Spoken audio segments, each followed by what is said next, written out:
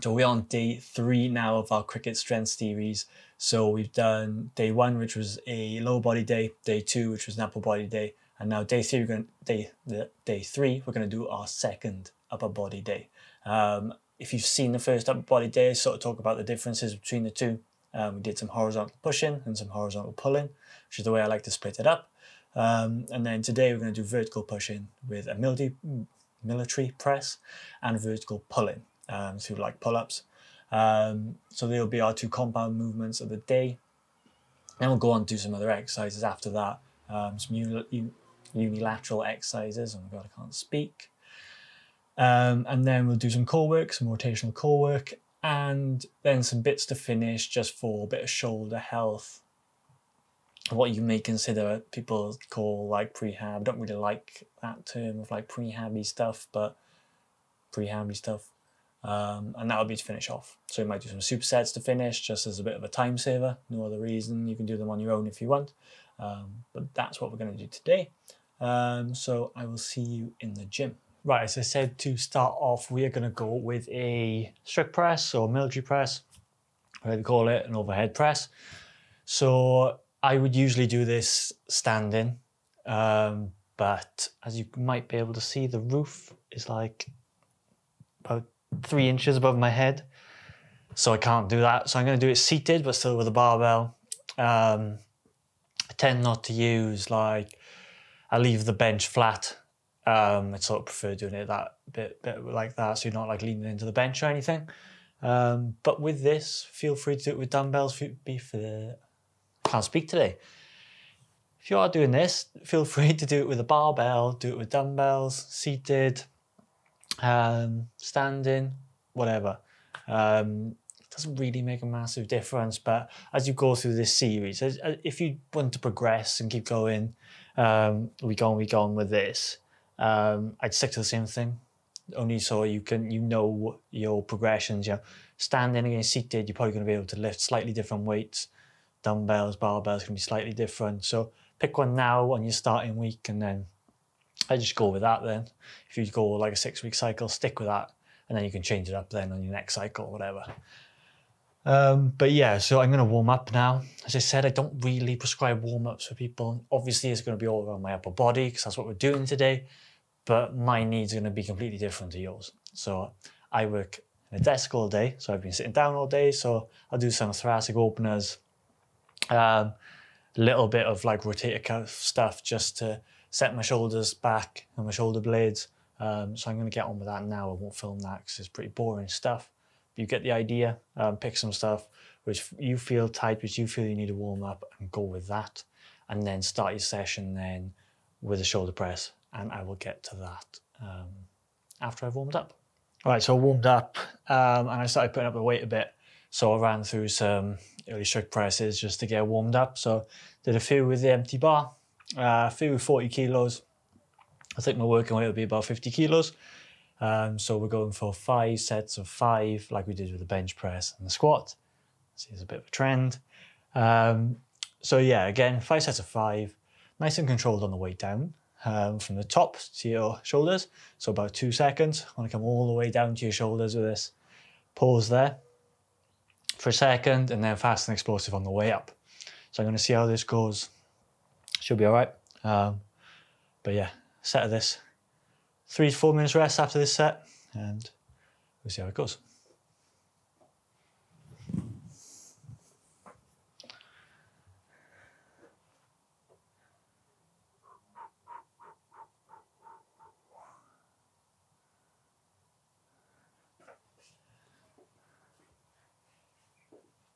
Down a bit.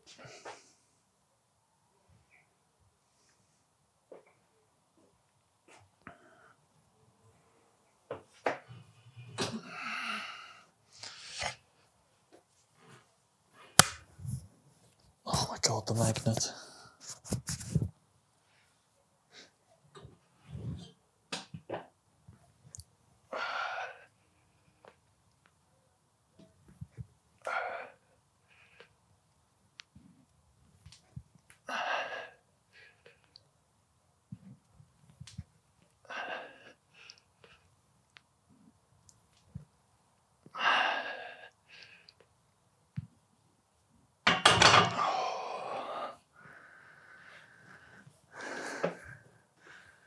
yeah, so that wasn't too bad. Maybe been a bit light, so I might go up to 60 for 55 or 60 now for the last set. 4 more sets. I'll show you 1 more set after this. Yeah, I'll take 3 to 4 minutes rest and crack on. So I will see you in the next exercise. We're going to do pull-ups and see how it goes.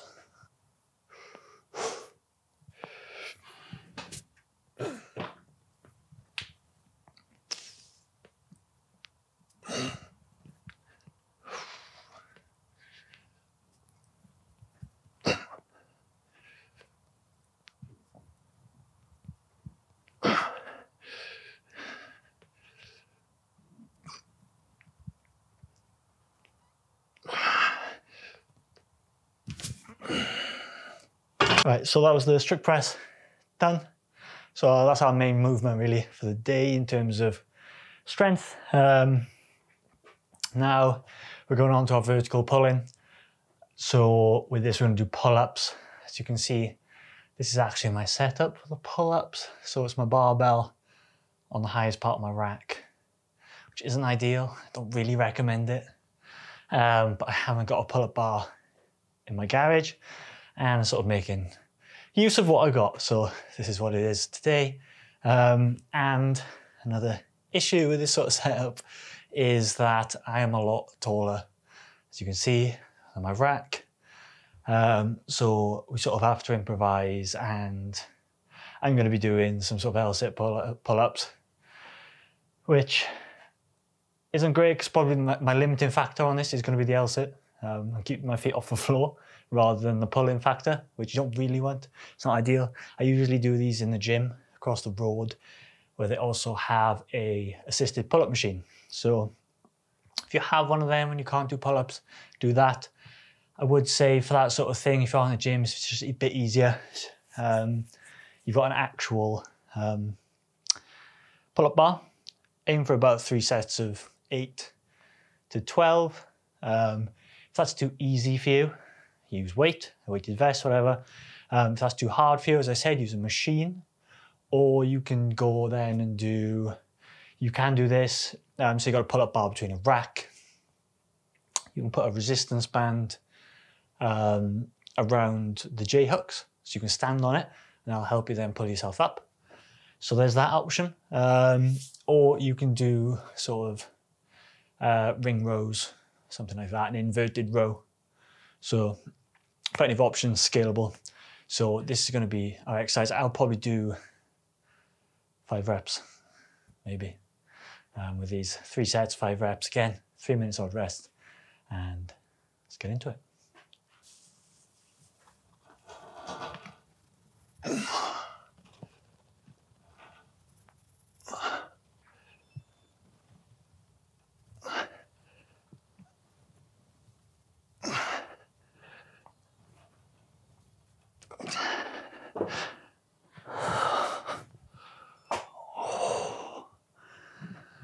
Ow. Yeah, so as I thought, I struggled to keep my legs off the floor. Bad cramp in my hip flexors. But yeah, that'll do me. It's not bad exercise in terms of what I've got. And also a bit of work for my L-sit. But yeah, as you can probably see there, even though I am on a small rack and I am trying to keep myself off the floor, still trying to get that full extension at the bottom. You don't want to do that sort of thing where, you know, some people only come to you. You can't actually get a full extension in your lat with a bent arm, but you have to be really tuned in with how to do it. So what I'd suggest, all the way down, lock your elbows out all the way at the bottom, because the most important part of the movement is where your elbows are locked out, and that pull, the first half of that pull probably, first 3/4 of that pull. So what I tend to do, if sometimes I go on the assisted pull-up machine, because I find that really good if I'm doing higher reps. Sometimes I'll even do a few reps at the end where I don't get my chin over the bar. So you're engaging your lats so much, like probably the last like quarter maybe a bit less than that, but the last bit of the rep is very bicep heavy. So you can still get a really good work on sort of your lat and your pull-up mechanics, even if you don't get your chin over the bar. Even though people always say, oh, you gotta get your chin over the bar. I will start full range of motion, and then maybe towards the end, just get a feel in where I'm going like 3/4 of the way. Not out of choice, but like, because I'm close to failing, I can't get over my bar. Biceps may be giving out, but my back is still going. So it's a place where you can use it, something like that. So don't be afraid to put a few of those in at the end. But yeah, 2 more sets of this, and then we are going to do some landmine presses.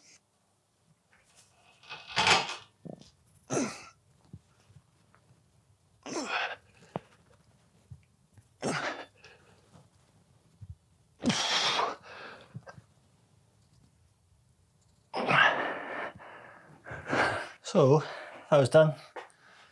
Not ideal for me really, from my point of view, in terms of I'm to do them like that, but we make do with what we got, I suppose.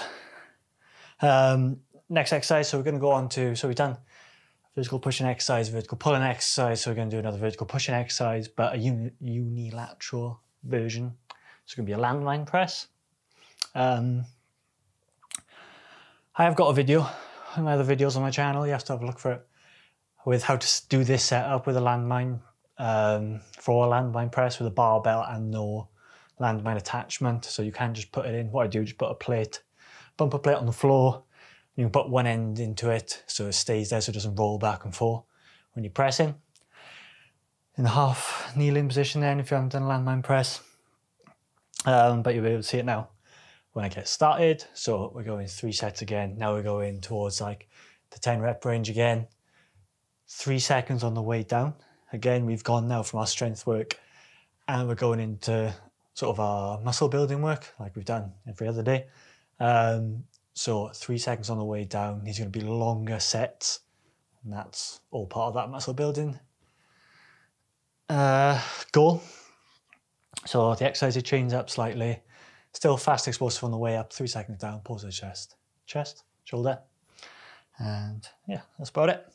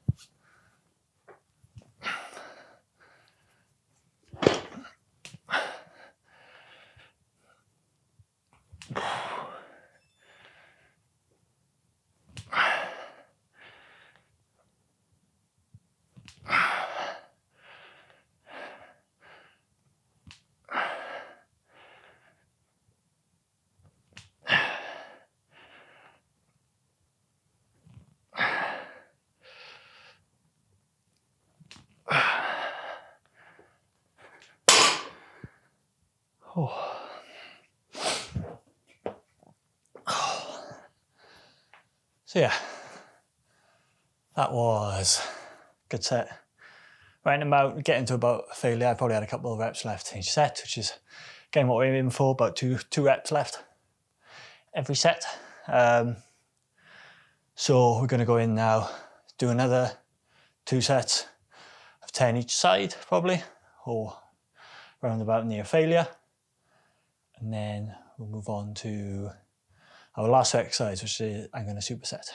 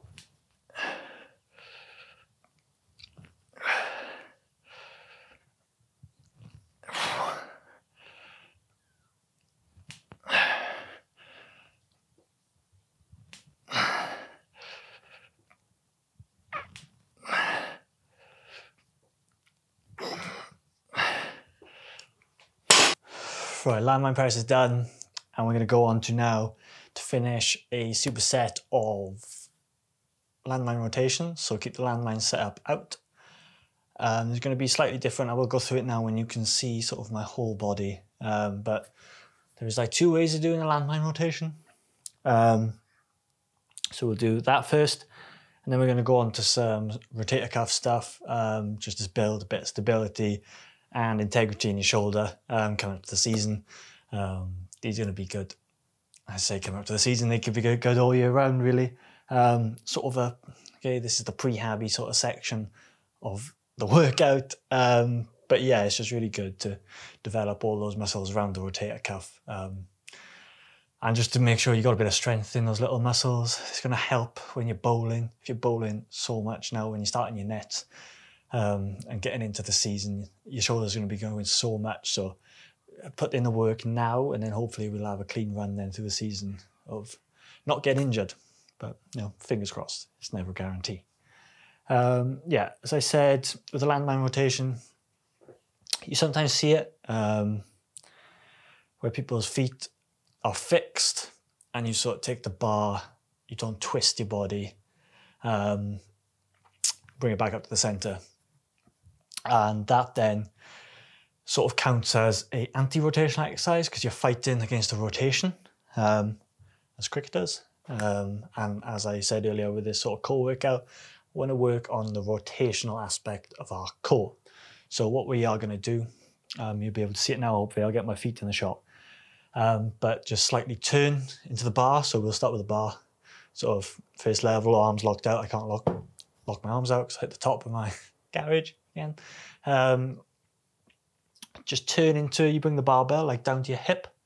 And as you see, my chest will follow the barbell and my outside foot, so my far side foot will twist rather than keeping it straight and keeping your body straight. So what that will allow us then is just to explode through the hips and through the core and rotate powerfully back to the center. And this is what we really want to work on with cricketers. We're going to have so much carryover. This is really as specific as I get in terms of cricket exercises, but there's so many core exercises out there to choose from. You could really waste a lot of time, but rotational core exercises are going to be better for a cricket player. That's what I'm saying. So yeah, I'll crack on with it now. Hopefully be able to see that rotation in there. So keep an eye on that. And yeah, this will be our last exercise.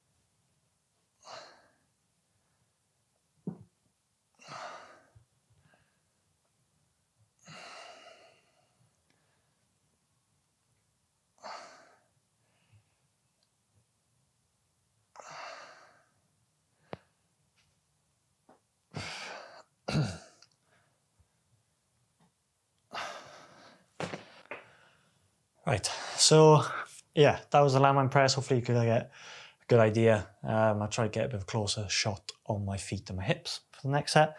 Just so you have a good idea of what you're doing or what you need to be doing just to get that rotational element to it. And then the other exercise, I never really remember. So it's a rotator cuff exercise by a guy called Charles Poliquin, a strength coach. Unfortunately, he's passed away now, but worked for years with Olympic athletes. He swore by this in terms of helping people with their bench, and thought it was like the sole reason why half of his stuff worked and how he can help people progress in his upper body exercises. So I tend to put these in. We'll go 10 reps again with the landmine rotation, 5 reps either side. Slow on the way down again with both exercises, and explosive on the way up. And yeah, that'll do us for today. So I'm going to finish off again. Keep doing these as a superset. So train going by, if you can hear that. But yeah, that's going to take us up now for day 3. So this is going to be a second upper body day. So what have we got left? We've got 2 more days left of training this week. We've got another lower body day, which is again a sort of posterior focus day. And then we're going to do a conditioning day. I normally slip that conditioning day into the middle of the week, but it doesn't really matter where you put it. But yeah, I will catch you in the next episode, where we're going to do probably the posterior day.